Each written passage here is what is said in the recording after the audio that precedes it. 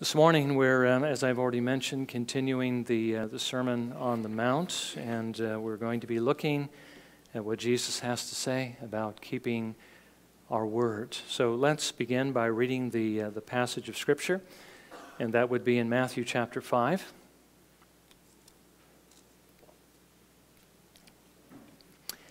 Matthew chapter 5, and we're going to be looking at verses 33 through 37. Would you please listen carefully as I read this? This is God's word. Jesus says, "Again, you have heard that the ancients were told, 'You shall not make false vows, but shall fulfill your vows to the Lord.' But I say to you, make no oath at all, either by heaven, for it is the throne of God, or by earth, for it is the footstool of his feet, or by Jerusalem, for it is the city of the great king. Nor shall you make an oath by your head, for you cannot make one hair white or black. But let your statement be yes, yes, or no, no. Anything beyond these is of evil." May the Lord bless his word to our hearing this morning.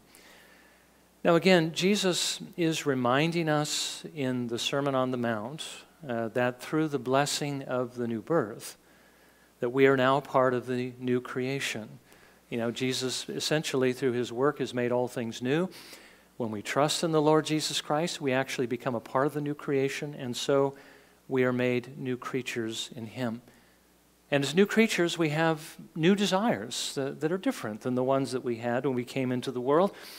When we came into the world, we didn't love the Lord, but now we do love him.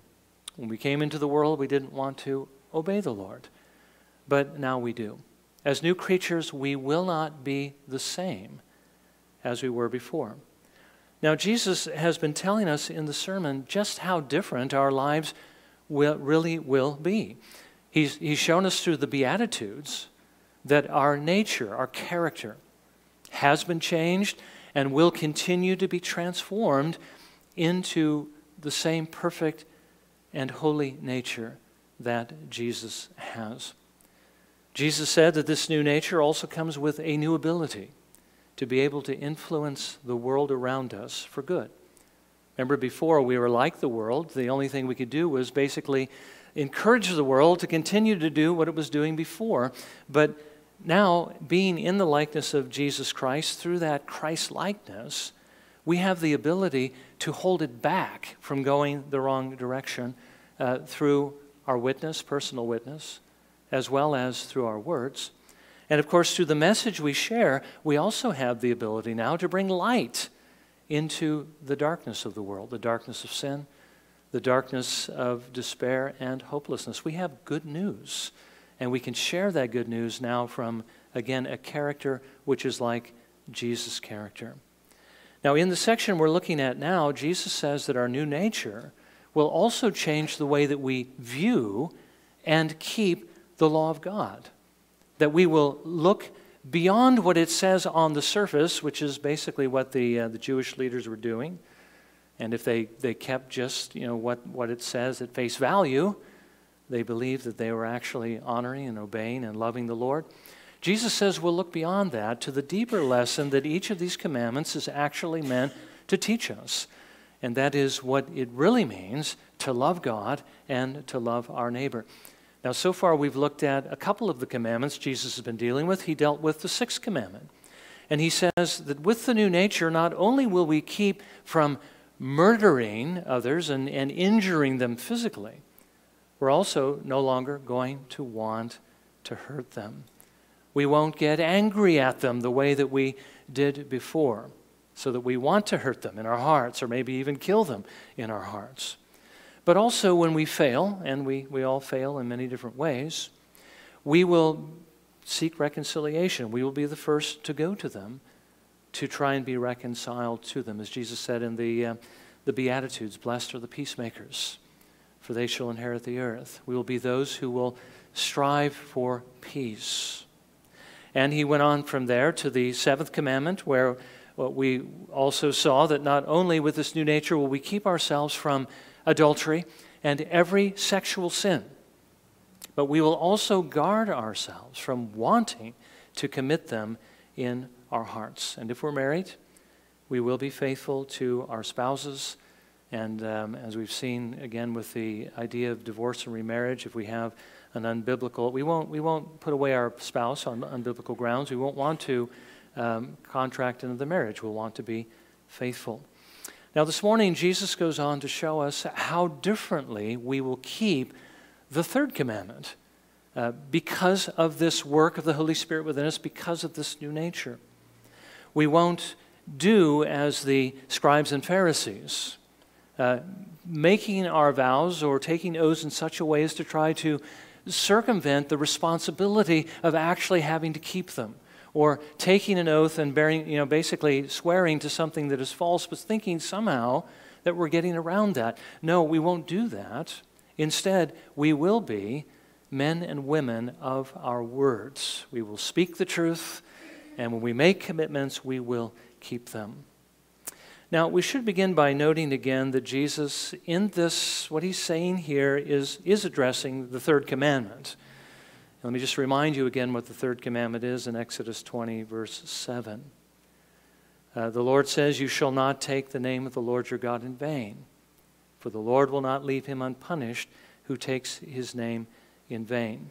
Now, he is addressing this commandment, but he is more specifically speaking to correct the rabbinic interpretation of this commandment. And again, we'll look at that in a moment, but he says in verse 33 of our passage, again, these familiar words which we've been hearing, "Again, you have heard that the ancients were told, 'You shall not make false vows, but shall fulfill your vows to the Lord.'" He's talking about the rabbinic teachers, the rabbinic interpretation, what the Jews had basically done with the third commandment and how they had altered it in order to suit themselves so that they could consider themselves to be righteous, when as a matter of fact they were strangers to the Lord. But now before we deal with the correction, let's first consider what this commandment is actually saying. The third commandment, "You shall not take the name of the Lord your God in vain." Now, we often look at this commandment as simply a prohibition forbidding us from using God's name, any of his names, and the names of our Lord Jesus Christ, as a swear word. Now, certainly this commandment is telling us not to do that. We are not to speak his name in some empty way, which is what vain means, empty or vanity. We're not to use it to express our frustration or our anger when the situations that we're in get too difficult. And I think you all know what I mean by that. Okay? We're not to use it to swear and to curse somebody. And we're not to use it just simply to curse, as it were, when we get frustrated, when we get angry at our situations. Now, the commandment does address that indirectly, but what it really has to do with is what we call swearing, but swearing in the good sense and not in the bad sense. Swearing means to take an oath or to make a vow. When we make a vow to do something, we call God to bear witness to what it is we're saying, that we are going to do what we've said we're going to do. And when we take an oath to tell the truth, we're calling on him to bear witness to the fact that what we're saying is true. That's what it means to use the Lord's name. And to use it in vain means if you're not going to do what you said, or you're intending not to tell the truth, then essentially you're lifting his name up to a falsehood. You're using his name in vain. Now, Paul tells us that really all of our life is essentially to be a continual act of love and adoration and worship to God. Everything we do is to be worship to him. He writes in Romans 12, verse 1, "Therefore I urge you, brethren, by the mercies of God, to present your bodies a living and holy sacrifice acceptable to God, which is your spiritual service of worship." He goes on to tell us not to be conformed to this world, but be transformed by the renewing of your mind. Now, what is Paul saying here?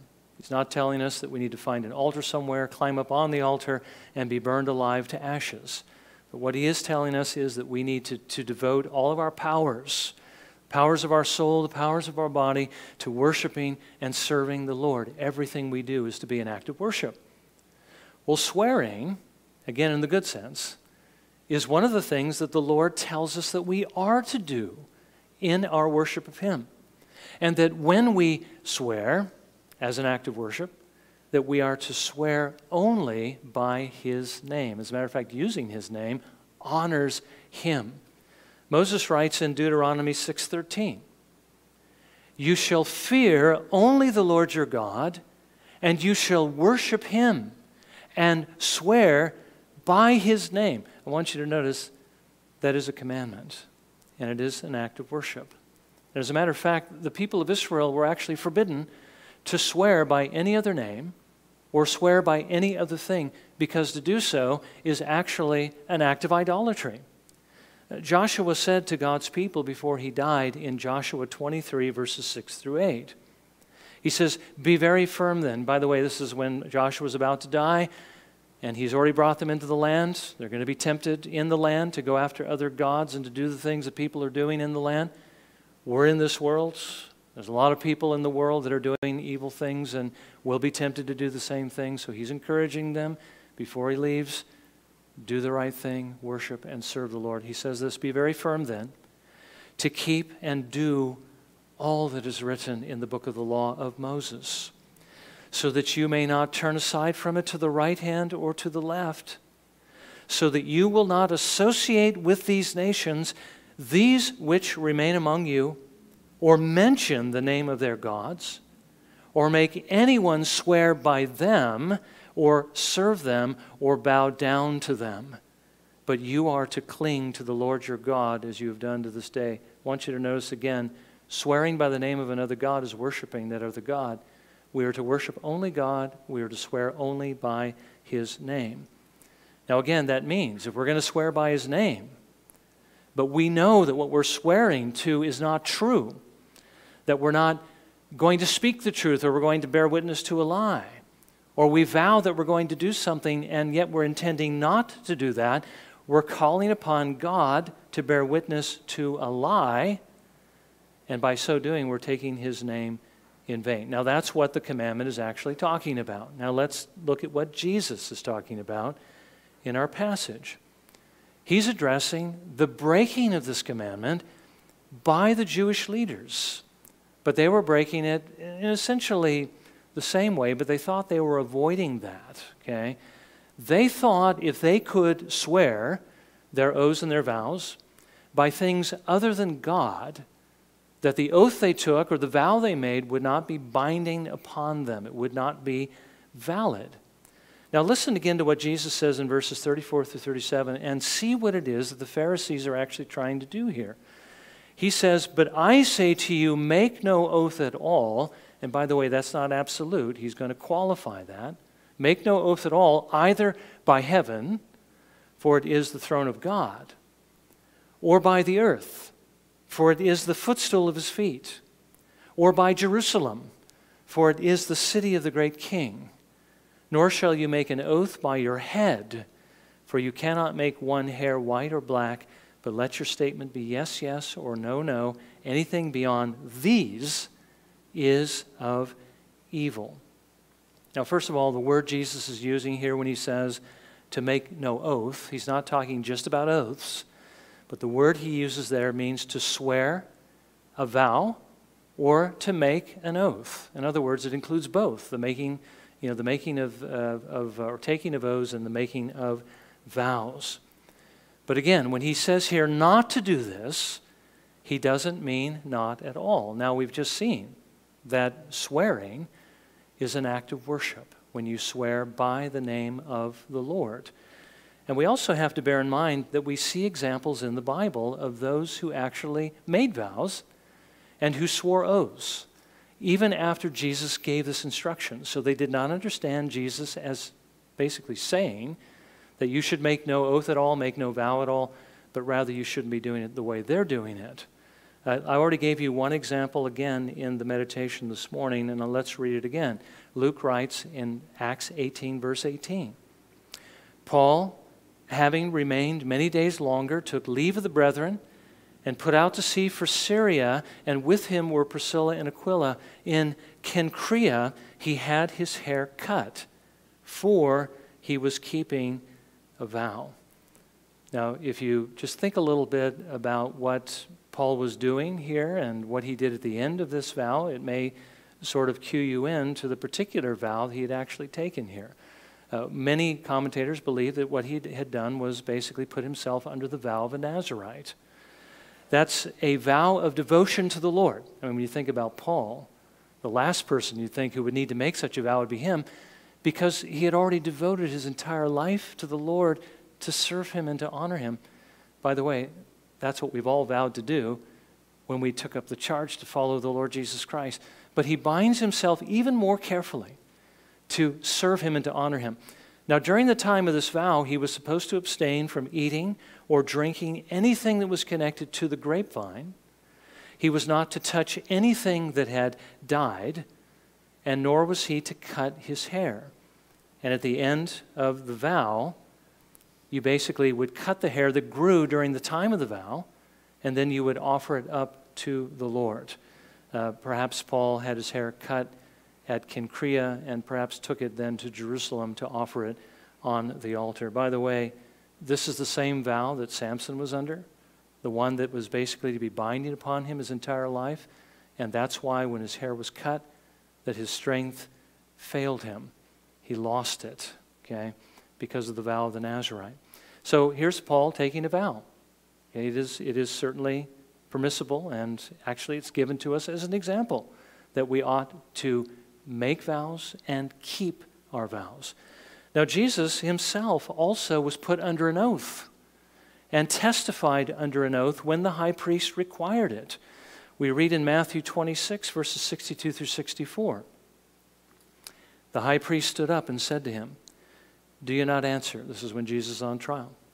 "What is it that these men are testifying against you?" But Jesus kept silent. And the high priest said to him, "I adjure you by the living God, that you tell us whether you are the Christ, the Son of God." Jesus said to him, "You have said it yourself. Nevertheless, I tell you, hereafter you will see the Son of Man sitting at the right hand of power and coming on the clouds of heaven." Now, the word that the high priest used here, adjure, means to demand under oath.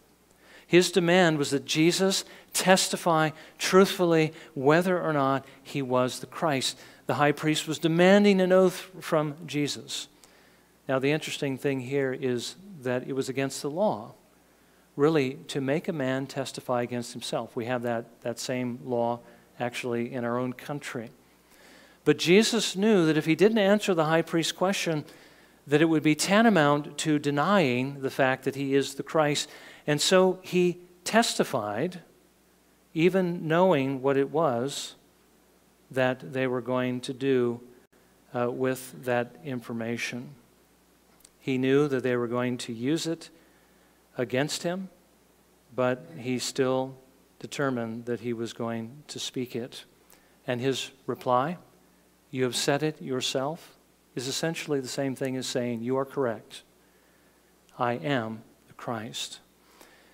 Now, Jesus is not saying in our text this morning that we should never swear if the situation requires it. But what he is telling us is this, that when you swear an oath or a vow, there is really no way to avoid invoking God to bear witness to what it is you're swearing. I want you to notice the Jews were actually trying to get around their obligation to keep their promises and to speak the truth. Jesus says, don't make an oath by heaven. If you swear by heaven, Jesus says, you haven't avoided God because that's his throne. If you swear by the earth, that's his footstool. If by Jerusalem, that's his city. If by your head, which sounds strange to us, but in the Jewish culture, it was a very common way the Jews would swear. And when they swore by their head, they were essentially saying, by my life, I swear this to be true. Jesus says, God is even in control of that. You can't change the color of your hair. You can't make one hair black or white. But God is the one who knows the number of hairs on your head.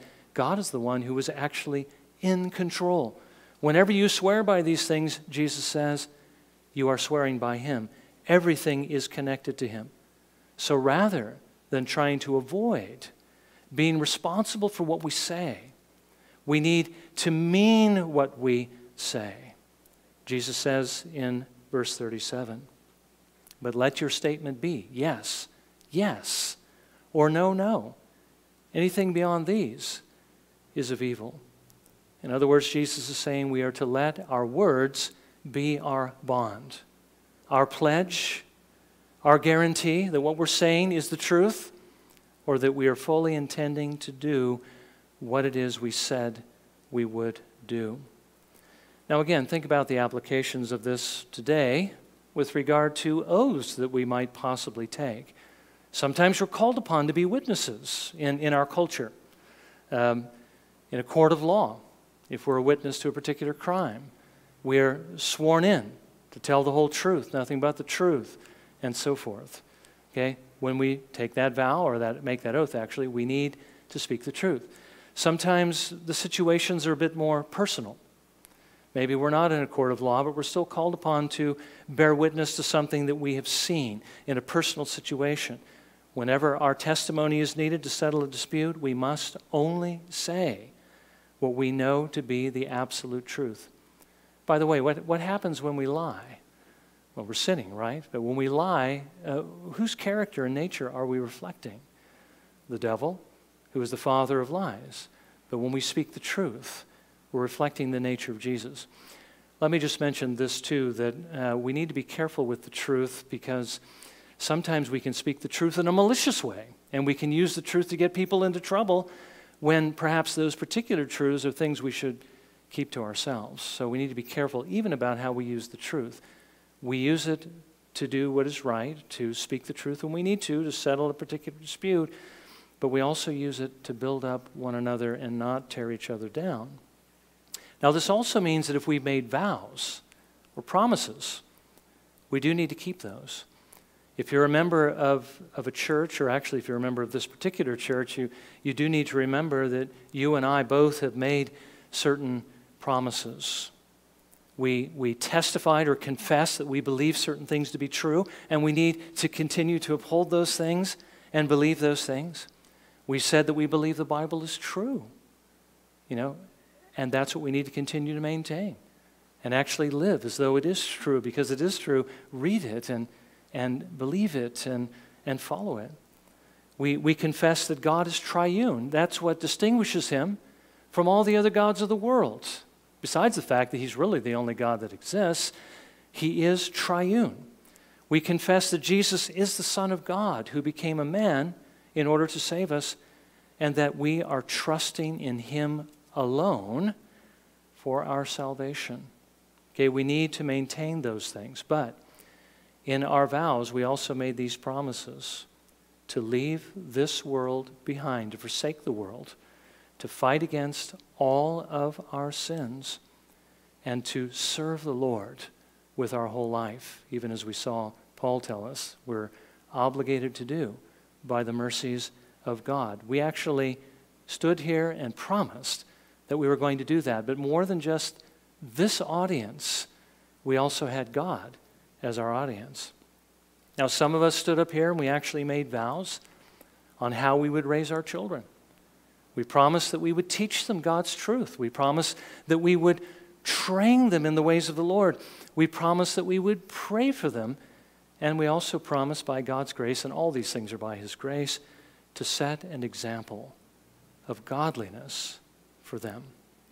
Those of us here who are married made certain promises when we got married, that we would love and cherish our spouses throughout the entirety of our lives, no matter what happens. Now, Jesus tells us this morning that we need to step back and consider how we're doing in all these different areas. Okay? Have we been men and women of our words? Have we been speaking the truth?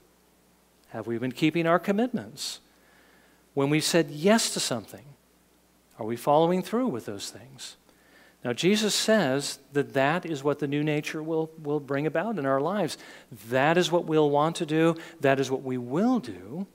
Even though we won't do it perfectly, we'll still strive to do it perfectly, because His Spirit is working the image of Jesus in us.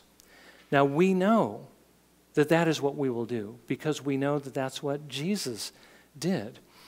You know, He did everything that He's telling us to do. You read the Bible, and you look at what God is calling us to do in all these different circumstances, and sometimes it gets a little bit confusing, and we're led to go one direction or another and not really understanding what God really wants us to do. But there is one person that you can look at as an example in the Scripture, and you can know that He did it right. So if you want to know how it's done, look at how Jesus did it.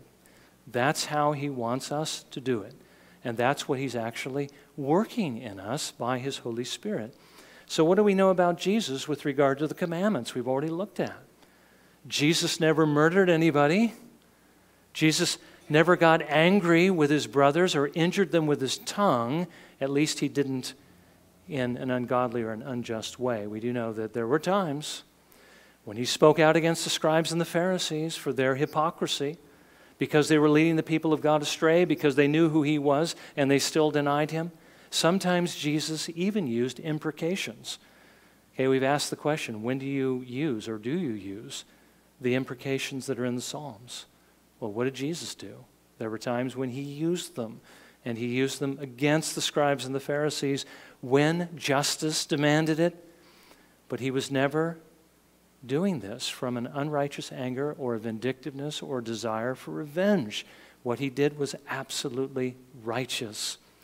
Jesus didn't come to take away life. Jesus came to save life by laying down His life. Jesus didn't use His words to injure people. He used them to heal and to lead other people to salvation. He came to reconcile us with His Father. When we move to the seventh commandment, we see that Jesus was perfectly happy with the way the Lord made Him, something which, again, is becoming, something that's up in the air for the people of the world today. We need to be happy with what the Lord has made us. Jesus never lusted after any woman. And Jesus was always faithful to His spouse. You know, Jesus is married, and He's married to us, the church. We are His bride. Jesus laid His life down for us so that He might have us and that He might love us and care for us for the rest of time. And you know what? He's faithful in doing that. He has loved us. He has cared for us. He has done what is necessary to provide for us forever. He will follow through, and He is our example on how we ought also to love our spouses. His yes was always yes, and His no was always no. He always spoke the truth. He always kept His word.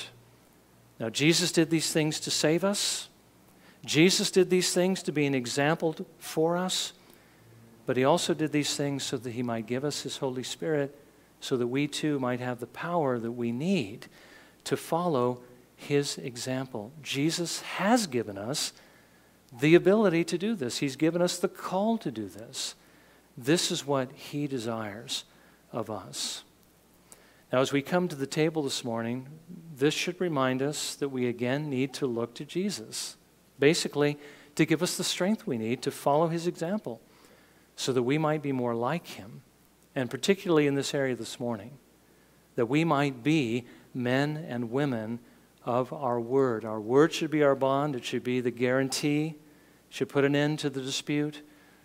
We need to speak the truth. We need to follow through in our commitments. Let's be, again, like our Lord Jesus. That's what He calls us to be.